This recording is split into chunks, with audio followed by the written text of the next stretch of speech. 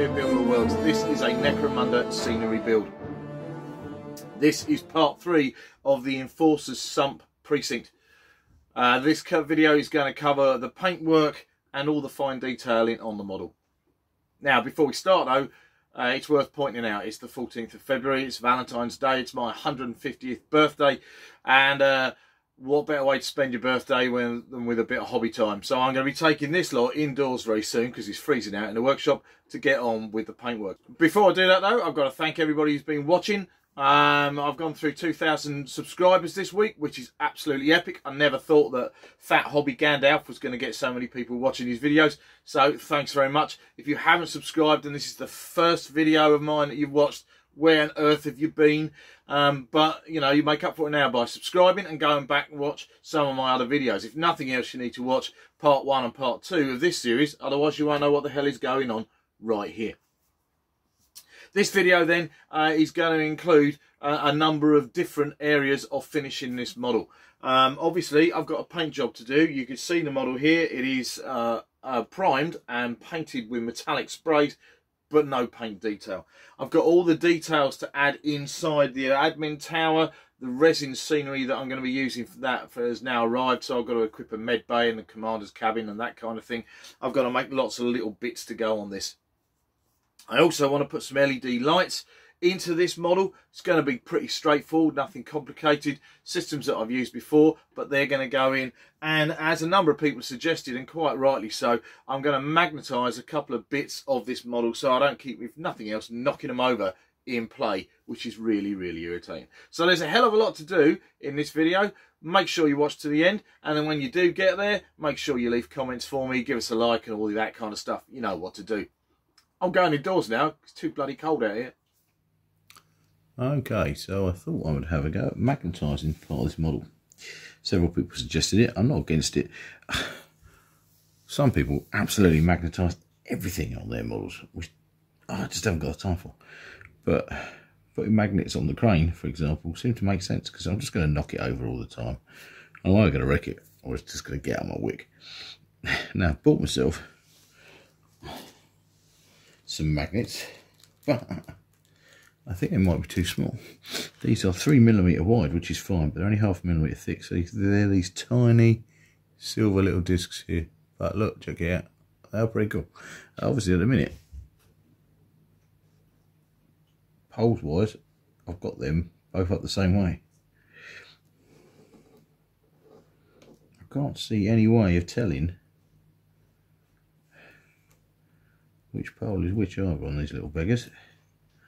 So I'm going to stick one on. I think what I'm going to do, there we go, is I'm going to cut out a bit on this wheel here, cut out a bit here and a bit on this front wheel and stick on a couple of magnets. But I've got to make sure I get them the right way around, the same way around, because otherwise it ain't going to work. And we're going to see if that works. I think I might have to get some thicker magnets. Okay, so I've had a cunning idea. Here is my little stack of magnets. One of them, teeny tiny things. These are 3mm by 0.5 mm thick. And what I'm going to do is I'm going to take a Sharpie. I'm going to colour the end. And one magnet. Then I'm going to try and remove it from the stack, and then I'm going to colour the next end of the magnet, and that way there I should get the poles right, so they're magnetised together. Do you know, I could probably watch somebody else doing this on YouTube, but I can't be arsed. I've got to get on with this, so I'm going to figure this out all by myself, because I'm a grown-up. Alright, things I've learned so far. These little red dots are my magnets, and they're kind of working. They've all got the same poles. Other things I've learned so far. In fact, this is fiddly. Right, so I've cut out a bit in this wheel here, and now I'm going to super glue in a magnet, hopefully the right way around. I'm going to do it silver facing down, red facing in there. And I'm going to cut out another slot here, put another one in, and then the 4 cardinal points on here. So 1, 2, 3, 4. I'm going to do them red facing up. Going to cut out and stick in there and see if I can magnetise my crane. We're learning, boys and girls, we're learning. Okay, so you might just be able to pick out a little silver disc here and a little silver disc here. Now I'm going to stick magnets onto the track on top of the conning tower of the fortress. Okay, so I can actually cut myself 6 notches in the wheel, 1, 2 over here, and then at the 4 points. So I'm now going to apply 6 magnets into those notches, and I'm going to leave them red side up because the ones in the crane are silver side down. And then hopefully that's going to work. I will then leave the super glue for some time to go off to stop the magnets just pulling out of the model, which I'm sure is going to happen otherwise. And if that works, I'll investigate magnetising the odd other bit, and we'll see how we go. Might be worth having magnets on the feet here of the staircase. That might be a simple solution rather than sticking it in permanently. Don't know. I could be about to become a bit of a magnet convert. Who knows? Okay, let's finish talking about magnets for a few minutes then. This is the magnetised crane. It kind of works. It does. I mean, the magnets have certainly made a difference. It doesn't get knocked about so much. But my inexperience of using magnets, I totally bought the wrong kind of magnets, I think. So my tiny little slivers of magnetic disc that are only 0.5 millimetre thick aren't butch enough for this job. So I'm going to remagnetise this. I'm going to order some new magnets. Now I'm a bit wiser. Probably, I don't know what thicknesses are coming, but they need to be at least 1 millimetre thick, or maybe even 2 millimetres thick, and then that will make a difference. I've magnetised 6 points. I've got 4 sets of magnets actually on the bottom of the model, the 4 wheels, so I can turn it around in a number of different directions, which it does kind of work, but I don't have enough connections, and the magnets just aren't chunky enough. So they don't really stop this kind of getting knocked about too much, you know. So from that point of view, I still want to experiment more with magnets, but I need bigger, better magnets. So I might do a magnet update at some point when I do another model, and we'll see how we go. I will magnetise the water tower. I think that's probably going to be I'll just stick the damn thing on.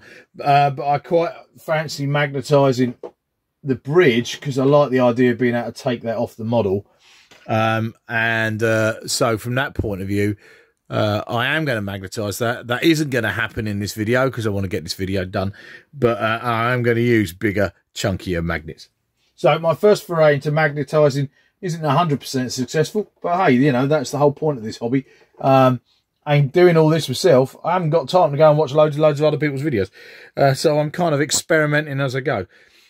So if you've got experience of magnetising, chuck it my way. I'm not going to spend hours and hours and hours of my life magnetising all my Necromunda figures. Cannot be arsed with that at all whatsoever. I like actually making a figure, sticking it together and going with it. But magnetising bits of scenery just to stop it getting knocked about, either when I carry it from here inside or when I'm playing, that seems to make a lot of sense to me. Okay, time to paint this bad boy. Prime black, sprayed with some metallic colour or another. Now I need to start rusting it up. I'm concerned I'm going to run out of Warm Fang Brown pretty bloody quick. I'm going to use some technical paints first of all to add some more rust texture. Stirland mud is the thing. I'm going to go from there. Sorry about the background noise. That's the Expanse. So the texture on the model started off with super glue bicarbonate of soda, giving us this rust here. I've now added a load of Stirland mud, which will give us a load more texture. I'm now going to paint some of the larger panels in the same blue, which is Cantor blue, over the dark undercoat to give it kind of like the same kind of paint job as my other Enforcer vehicles and Enforcers. And then I'm going to rough it all up and make it all manky. But I want it to look kind of like it had been once upon a time, was been the pride and joy of the Shore Division. And now, like everything else, it's just grotty and horrible and rotting away on the sump. So let's get the blue out, and then we're going to rust up the whole thing. Well, to be honest, I'm not entirely sure how this paint job's going at the minute. It's going to look grotty and grimy, mind you. So I suppose that's part of it. So far,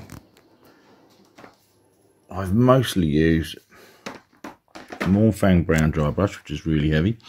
I've used Nuln Oil and Agrax Earthshade and Baltan Green shades. I'm going to start picking out detail, I suppose, when it's all completely dry. I haven't really done much in the accommodation block. Okay, so the lighting in here is not exactly ideal, but the paint job is kind of coming on. A bit bored with it already, actually, to be quite honest. It's a lot of metal. There are some nice blue touches. We added some colour to the crane. Some reds and some golds in there. And a water tail on the top. Blues to go with the Enforcer colour scheme. Rusts, blues, and some kind of green in the Promethean and with that red as well. So it's coming on. I need to add the sump water. That really helps set it off. And then I need to add a load of Nurgle's Rot and some gloss Nuln Oil as well. And I think that's going to be the main part of the paint job done. No detail in the rooms yet. Got to add all the details. That's the next bit, is start adding all the physical details in the armory and on the mech's workshop and in the med bay and that kind of thing. We're getting there.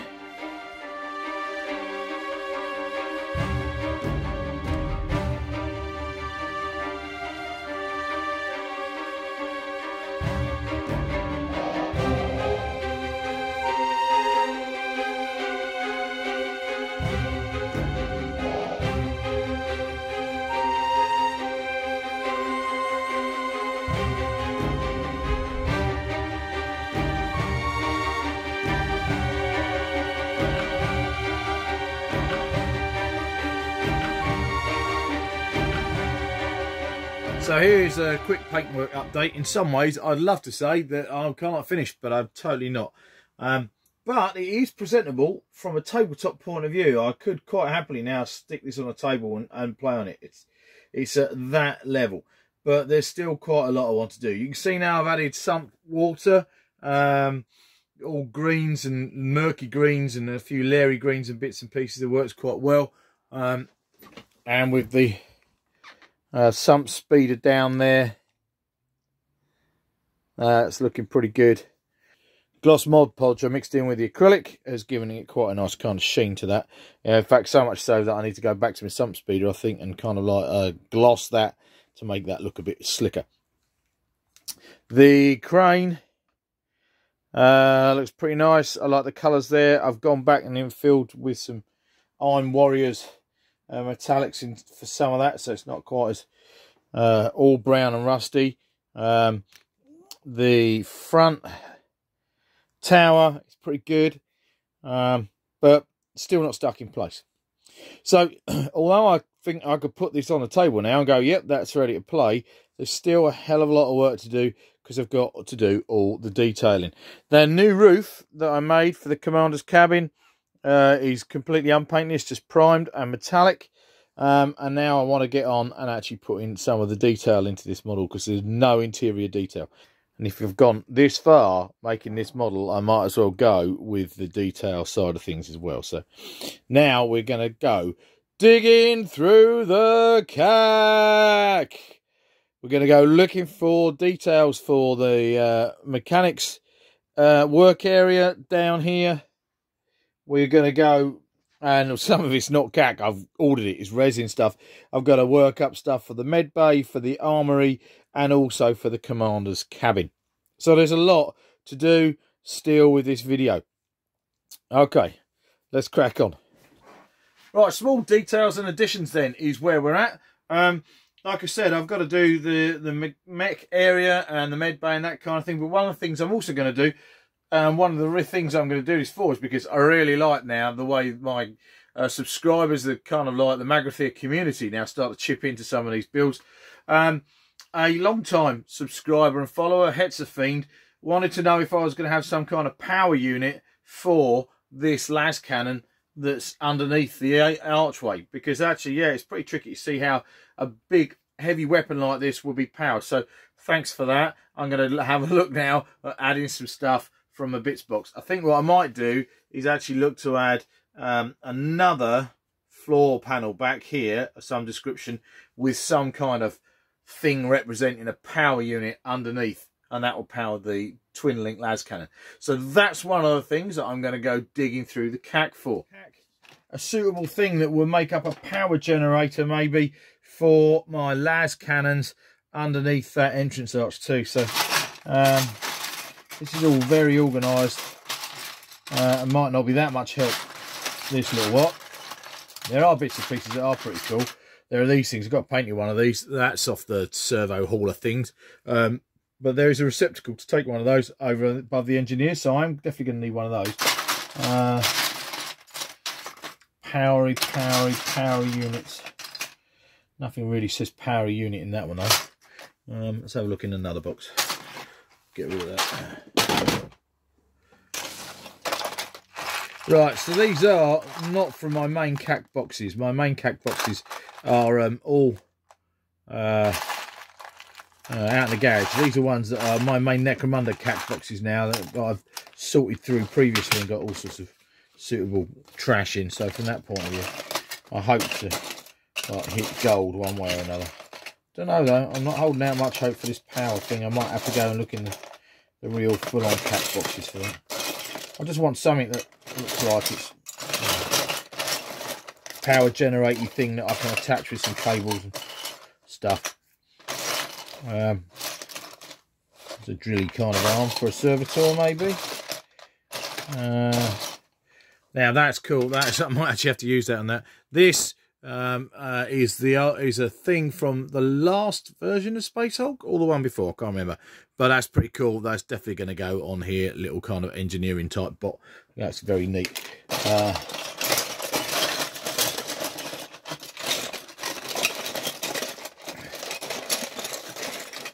Do need a ladder to go up the top, so we'll have that out while we're here. Yeah, how about that? I don't know what that is. Is that power unit enough? Well, it could kind of like, I mean, it's a bit of a not very 40k shape, to be quite honest. It's too kind of round and not jaggedy enough, but it might do. I'll have a play with that. See what else I can see. More CAC needed. Ha ha ha ha ha. Hetzer challenge accepted. I love the thought about needing actually to have some power for my las cannon. So what I'm going for is this. I think this is a wall top from the Gang Fortress set, and I'm going to go with this set of chains and hooks and bits and pieces actually, because I quite like the idea of the engineer being able to have an area that he can raise and lower kit engines and bits and pieces out of vehicles and stuff. So, but the key thing to this is, remember, this is all about a power unit. I've got this, check it out. I think it's certainly Orky. I think that actually might be a Gazgul Mac Uruk Thraka Mark II body, I think, as opposed to just any old knob. But I reckon that stuck in here, maybe this way round, stuck in there, and then with some other bits on it to power it up. I also found this extremely old plastic Terminator back. Was a great set of vents on it, so I might mount that on there somehow. Actually, Jesus, look at that, that's awesome. This has not been pre-prepared either, kids. This is just kind of like as it's coming out of me. So I might stick that on there. That will have a little thing like that. And then I could get a couple of other bits, control paneling bits. This is an ancient thing off a old original 1988 or so war wagon. That might go on there somehow for a control point of view. And then the odd bit of pipe. And then I reckon we're away. So the idea is then that I'm going to... This is all bloody painted and this isn't. I'm going to have to paint this up, obviously. But I'll put that over here like that. How does that work? And that will give us extra kind of like... an extra platform over the back with the hook hanging down here for the engineer's benefit, and then I'll have the power unit hanging underneath close enough to the twin link las cannon to make it look like it's all part of the same thing, and I'll link it with some pipe work from one place or another. I reckon that will work. That will look really, really cool. So leave that with me. Thank you very much, Hetzafine, for that idea. That, people, is one of the reasons why I really like having this channel and having this community that we're building now, because these kind of ideas come up. I haven't got all the ideas. You guys are chucking them at me, and I'm trying to assimilate and use whatever I can, which is really, really cool. So you can stop chucking ideas at me now for this build, because I'm fucking fed up with them. Right, nice one, guys. Let's get on with this. Right, now this is stuff that I haven't had to go digging much through the CAC for, because some of this is kind of like bought in or was on sprues that I knew I was going to use. So over here, we've got bits that are going to go in the armory. These were bought in from Anstey Castings, so they are actually kind of, they are lockers that are going to go in the locker room, along with weapon racks, and then a bench for guardsmen to sit on. Over here we've got stuff that is going in the med bay. Here a medic bed or of some description, plus there's a desk and a set of kind of like a bookcase, set of shelves kind of thing with medical stuff on it. This is from Mantic. The med bed again is an Anstey Casting little model. Then down here we've got a couple of bits that are going to go out in the mechs area, both from the Space Orc Mech Boys workshop. There's some other bits of that I might use too. So these are the things I'm going to start working with. What else have I got? I've also made out in the mechs area, I've taken oil drums and Promethean power units and fuel canisters and stuck them on a spare top like that, with bits cut off, because that's going to make a handy move aroundable piece of scatter terrain, or fuel tanks and bits and pieces. So this is the kind of level of detail I'm going for in these areas. A few things that will help me definitely kind of identify different areas of the vessel without too much bother. I bought a servitor this week, a couple of servitors. Here we go. I'm going to convert this guy up, put him on a proper base, and give him a suitable arm. I'm going to have him as a mechanics servitor working down on the engineer deck. And there's another one that I'm going to hold on to as well.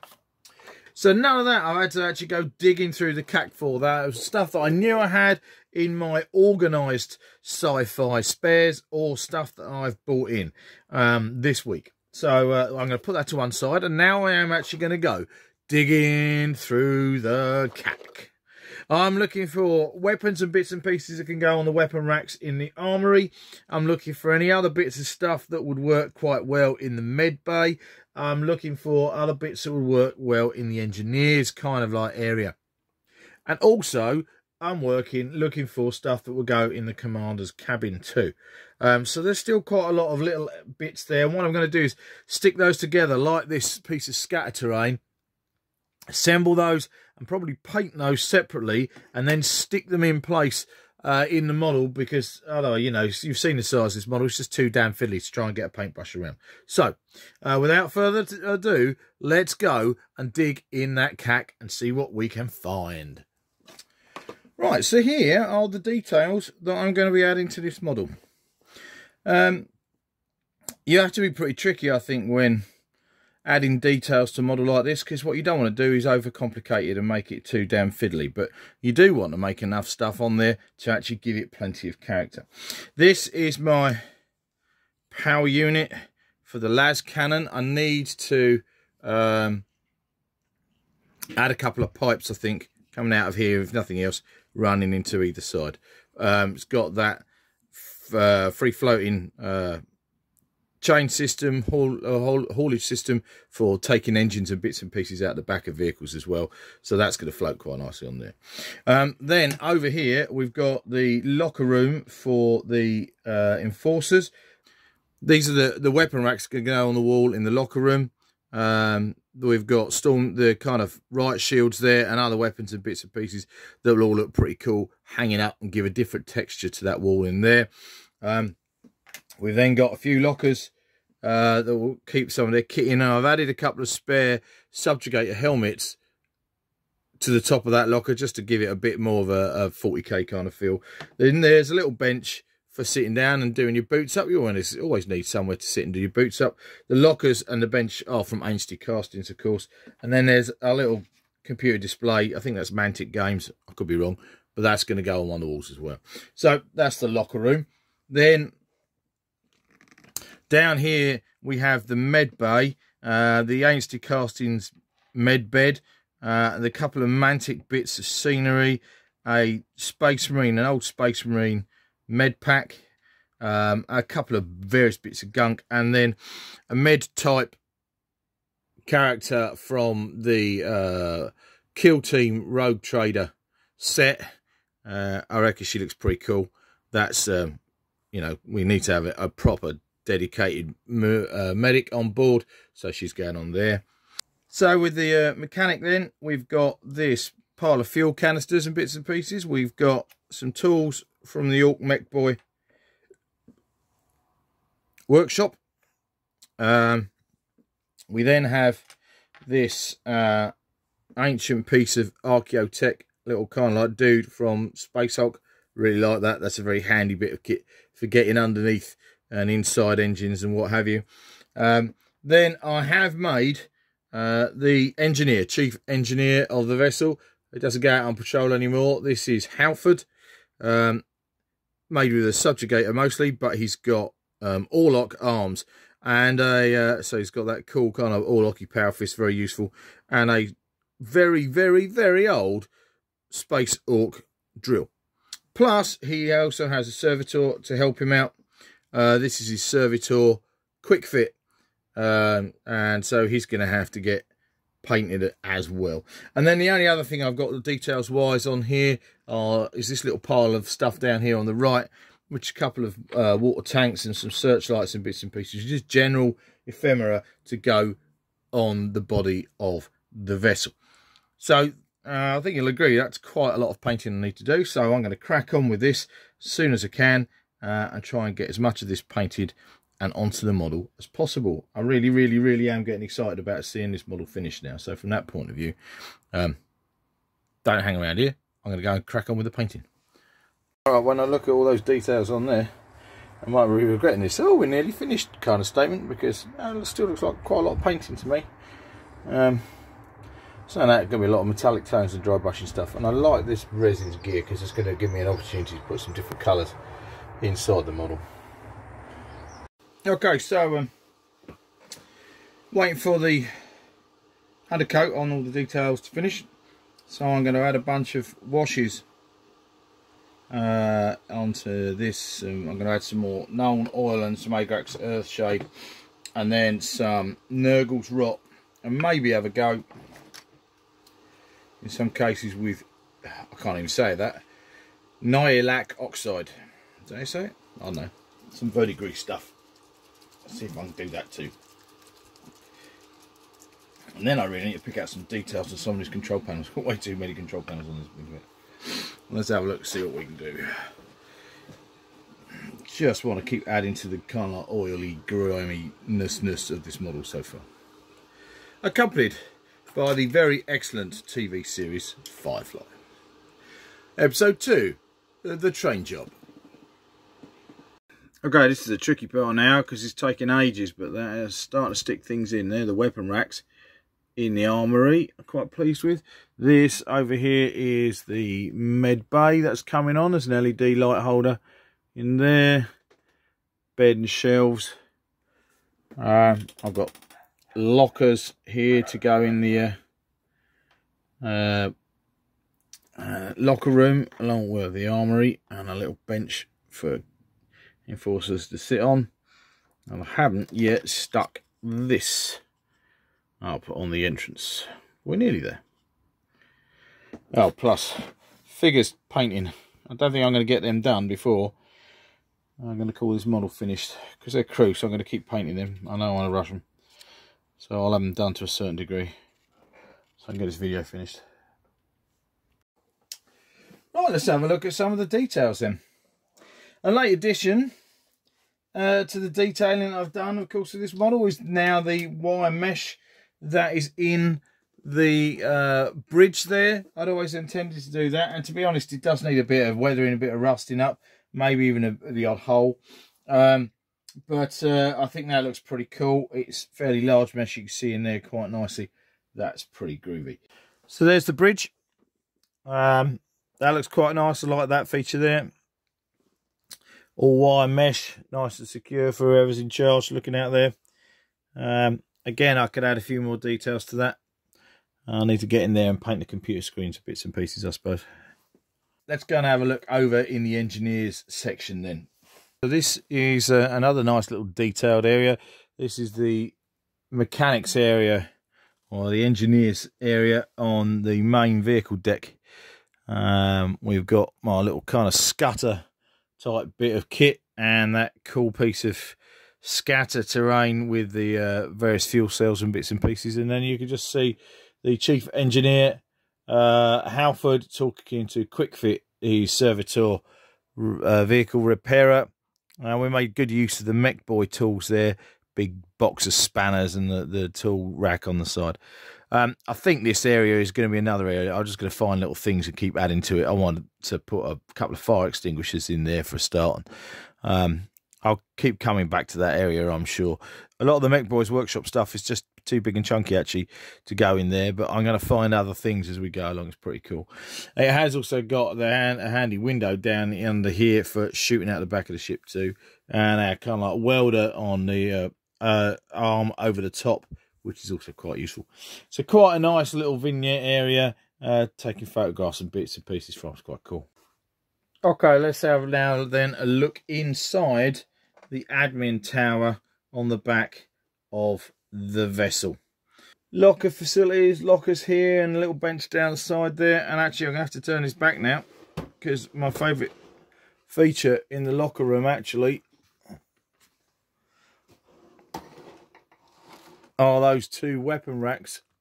They look really cool. By the time we take a patrolman and stand him in there, they're a decent height and size. I think I really want to get some more enforcers, just for the fun of having some kind of like guys who aren't out on patrol, who are kind of like mooching around on some downtime. We do have a cell then here right next to the locker room area, which is totally empty. I was going to put furniture in it, but hey, prisoners, they can sit on the floor. That will make a really cool kind of location for a scenario. There's a doorway just down here to get out, and another doorway, of course, over here. So there are multiple ways in. It'll be quite a cool scenario to kind of like get into. And then here is the med bay. I am actually in the process of painting a medic. I've used the medic-y type character from 40k Kill Team Rogue Trader, but she's not finished because I just ran out of time painting figures for this, because it's been such a humongous job, which has got a bed in it, and then a set of shelves with all various bits of kit over here. This is an analysis computer with full-on diagram and the rest of it. Spare first aid kit, med pack there as well. One of the problems with this model is it's so big that I have to film from quite a long way away to get it all in the picture. I've got to say I'm really pleased with this model. I think it's going to be a bit like the Fourth Bridge. It's never going to be finished. I'm just going to be kind of like adding to it all the time. But it's been a very satisfying build for me to do. From the initial outset, hey, let's take a Playmobil toy and see what we can do with it, to this is extremely satisfying. There's not much left of the Playmobil toy underneath it you will recognise as a Playmobil toy. It's provided a really excellent base for a model. I'm very happy. I'm also delighted that I've now finished it and I can get on and make something else. So there you go. That's by far the biggest build that I've done so far for Necromunda. The completed Enforcers Precinct 13 from the Piertown Shore Division. In truth, it isn't really finished. I think this is a model that I'm going to keep coming back to time and time again. I had a crack, as we've seen, with magnetising some of the features on this. It kind of worked, but I'm not happy with it, and I'm going to go back and order some bigger, stronger magnets to hold the crane on. And I haven't yet magnetised the main bridge over between the two sides. I think that would just be damn sight easier if that's magnetised rather than stuck in from a getting to figures point of view and gameplay. So that's definitely going to happen. I'm going to come back and add more details. There's so many different things that I can actually add onto this model. It's really cool. I've cut 2 more LED holders which are going to go on the side of the vessel, one on each side as navigation lights, so green and red for port and starboard. That will actually help in darkness shoots, which I want to do. I want to get some film and photographs. We're lighting up the outside of the ship as well. And I haven't added spotlights, so I'm going to come back and add more details as we go. I haven't put the ladder on to get up to this main platform over the entrance, but I have wanted to get it done. I want to add more crew. I have converted up specifically 3 or 4 members of crew, 2 servitors and an engineer, and the medic who isn't finished painted.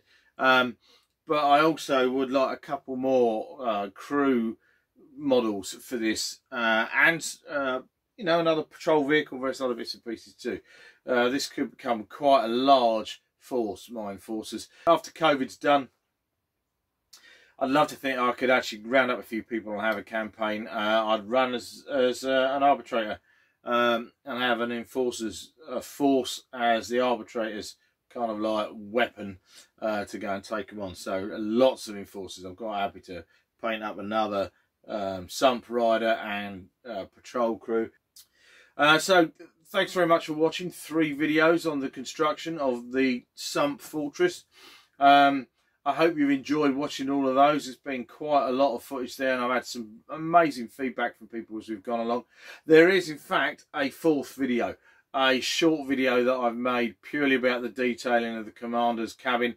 I haven't included really any of that in this video, so there'll be a few pieces in there I think you'll quite enjoy seeing. So that is probably going to be a midweek video. I'm going to chuck that out. It's not going to be a very long one, not a mammoth one like these big videos. But a bit of extra footage and detail to go with this build. There's going to be plenty more Necromunda builds to come in the next few months. This model alone has spawned so many ideas, and so many subscribers have made suggestions as to other things that I should be doing out on the Sump, and that's definitely the direction I'm going to be going. If you're watching this and you haven't subscribed, then make sure you do. I mean, you know, what are you thinking? I don't get it, but you know, do subscribe, otherwise you are going to miss other Necromunda Sump builds, and see where I go with this project. The next video's full-on video with this that I will be producing though is probably going to be a commission build for a fancy model for Burrows and Badgers, a large build that I'm going to be doing in 3 stages. So there's going to be a number of videos for that.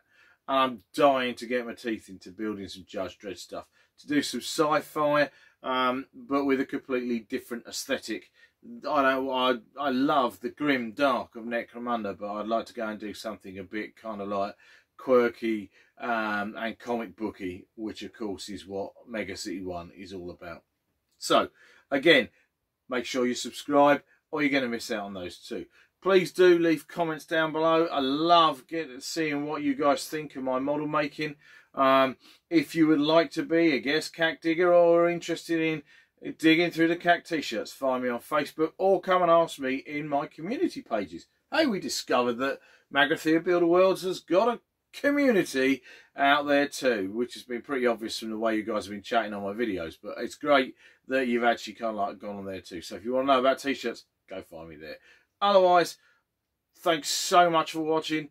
I love actually doing this. I've had so much encouragement for people. I'll see you next time.